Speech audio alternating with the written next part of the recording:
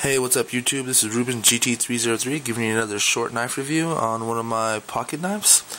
This is the CK6M Bullseye Smith & Wesson Extreme Ops pocket folding knife. The manufacturer is Taylor Brands. That company was founded by Stuart Taylor in 1975. They make excellent knives, and I know he's on contract under a few companies, Smith & Wesson for sure, obviously. He makes their HRT, the Hostage Rescue Team's knives, the Specs Ops and Extreme Ops knives for Smith & Wesson.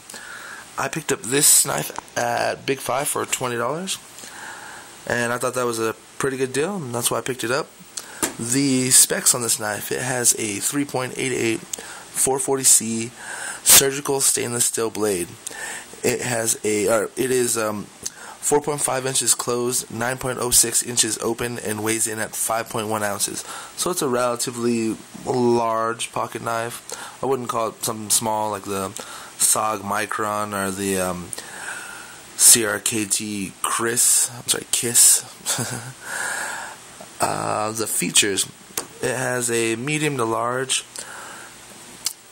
clip point plain edge titanium coated hammer forged surgical stainless steel blade.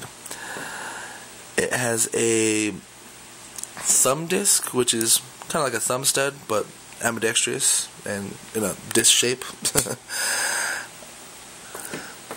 It has an index flipper, which is similar to, say, like a Carson flipper, so lets you open it up relatively easy.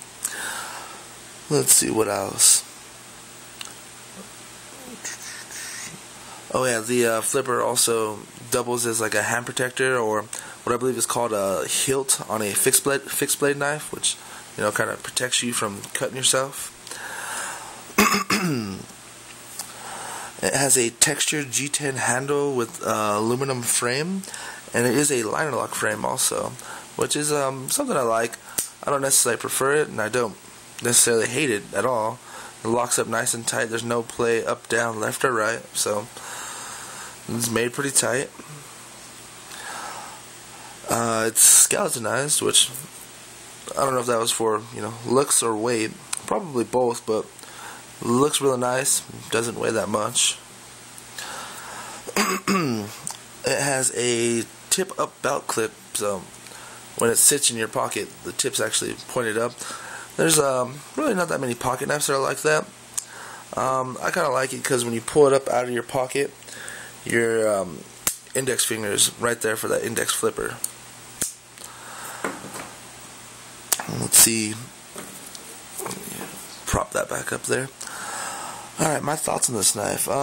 It's a very nice medium to large sized, semi-light pocket knife made out of very good materials. I mean, it's 440C and titanium coated, which is relatively good. I mean, it's not like VG10 or AUS 8 or AUS 10 still, but it's also not some unmarked Chinese piece of crap. Let's see. I think that this would be a great EDC knife for really anybody. It's lightweight and kind of small. It'll fit in your pocket. You won't even notice it. Alright, well, I think I'm done with this review. I did pretty horribly, I think. But if you have any questions, any comments, I'll get back to you as soon as I can. Just drop them on drop a comment or give me an email. Also, you can subscribe to my YouTube channel for more knife, gun, and let's see, like accessories reviews. I have a couple Tapco stocks and vertical foregrips. I've also done let's see, a few ammo tests, and I'm going to keep doing that. I'm actually going shooting tomorrow, which should be fun. Alright, well, I'm signing off. Have a good day.